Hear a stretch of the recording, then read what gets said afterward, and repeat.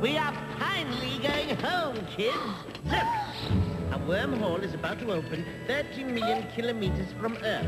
All we have to do is be there when it does, and hutcha! We'll bend up right over there. Back to Eva. Back to Argo! Back to school.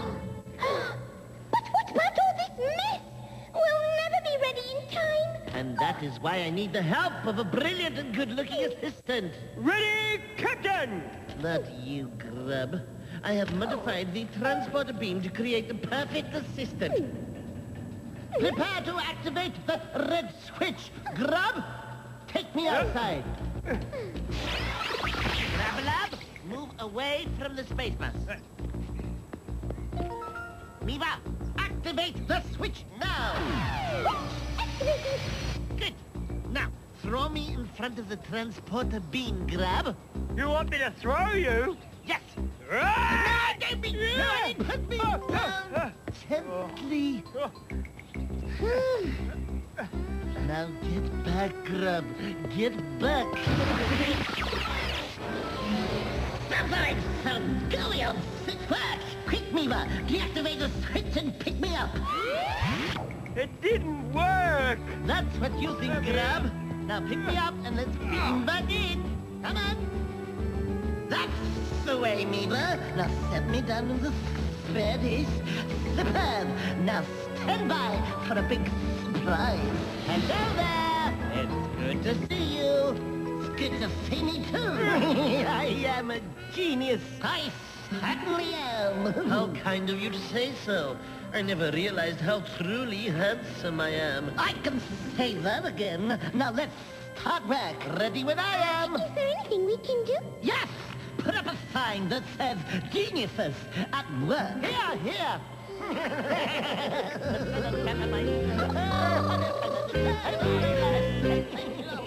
Hey, this book says the stock market will help triple my money in weeks. Do you think Quiggle will help me pick the right stocks? Don't get your hopes up, Luce. Quiggle said the space bus was nearly ready to fly. Yeah, well, don't get your hopes up, Rodney. He's always saying that. Those aliens are never going home. Rodney! Lucy! Guess what? We're going home. Yeah, right. Now, Quiggle, I've got this great idea which involves... Lucy, I'll never see you again. I'm gonna miss you, little buddy! Yes, silence, please. Can't you see we're trying to work? Exactly. A bit of shush, please.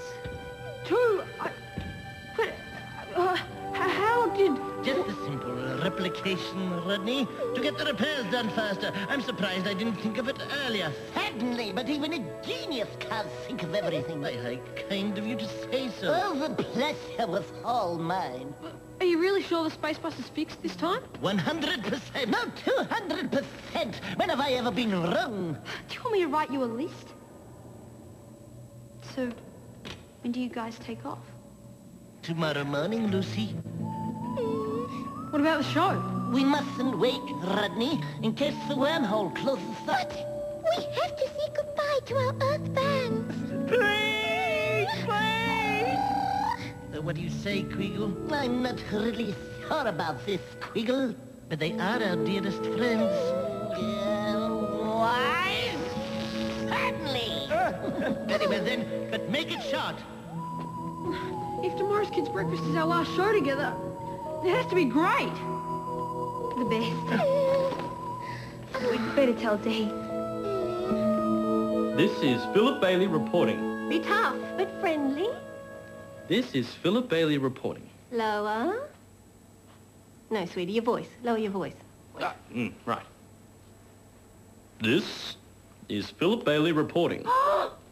Fantastic. You were born to be a television reporter? Oh. Thanks, Auntie Dee. Mummy never took my dream of being a reporter seriously. Oh. I wish you could see me now. I wish she'd never gone to Hollywood. I miss her so much. I still love you, Auntie Dee. Oh. Put her down, Philip. She's too old for you. Mummy! Oh, Diane! Deirdre, darling, give your sister a hug.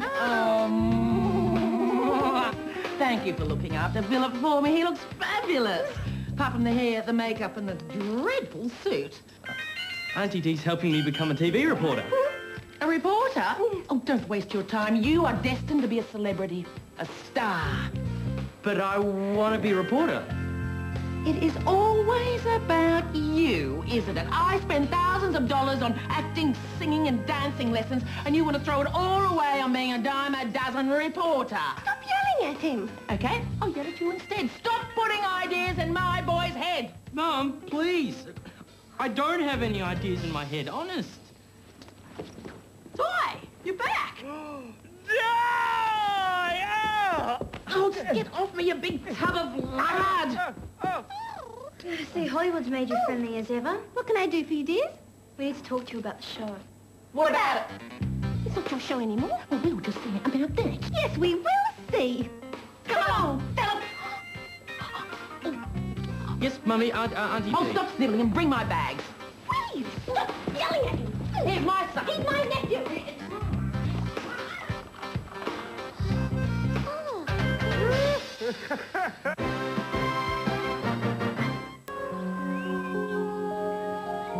Are you still going to do the show after Grover and Mabel are gone? Philip? You gotta be kidding me. Life is gonna be so different without them. Yeah. No more getting slimed or genetically mutated when one of Quiggle's gadgets goes wrong? Listen, we're gonna be stuck here on Earth, and they're gonna be out roaming the galaxy. I'm gonna miss them so much. Miss who? Grover and Mabel are leaving kids' breakfast. Oh. Well, that's sad. All good things must come to an end, though. So you still have time to do other things. Yeah. Yeah, well, I decided that, show business is a far too risky way to make money, so, I'm going to try my luck at the stock market. Good girl. And what about you, Rodney?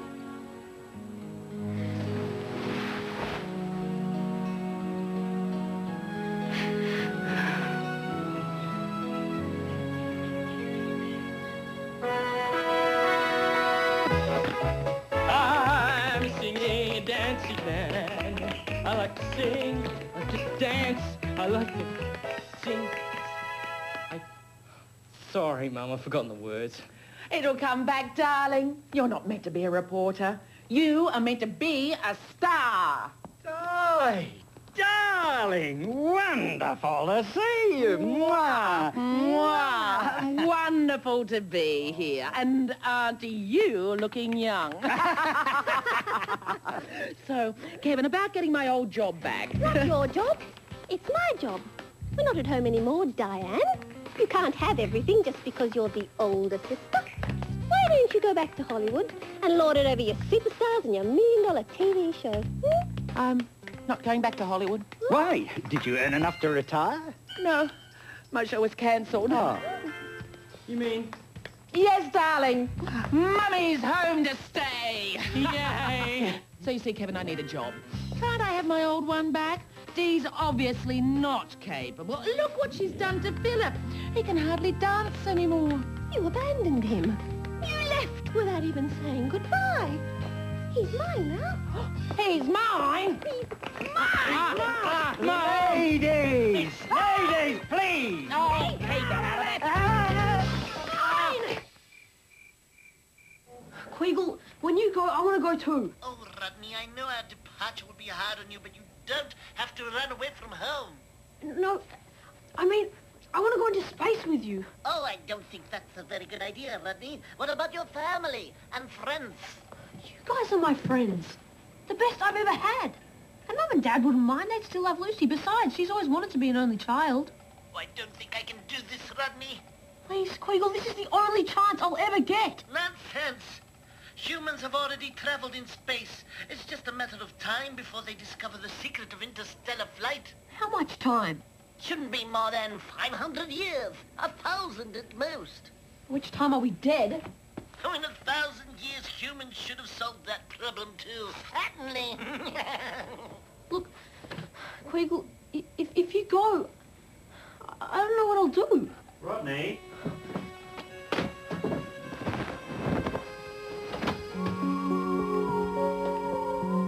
You should be asleep. Dad, what would you and Mum do if I was abducted by aliens and you never saw me again?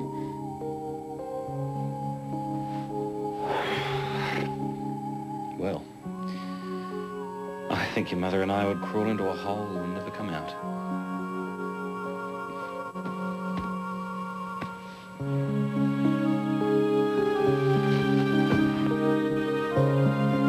Secure gravity repeller. Securing. Insert the gravity repeller into the propulsion unit. And starting. Lovely insertion. Oh, stop. I couldn't have done it without you. Life forms, we are ready to fly. Right. And now I must recombine myself. Goodbye, me. You've been wonderful. Only as wonderful as you. You were too kind. Only as kind as you. Can we get this over with before I vomit? Oh, yes. Very well then, son.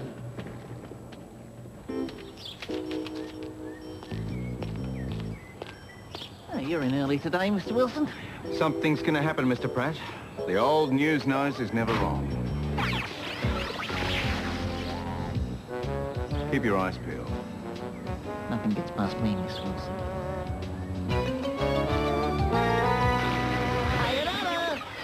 Oh, that tickles.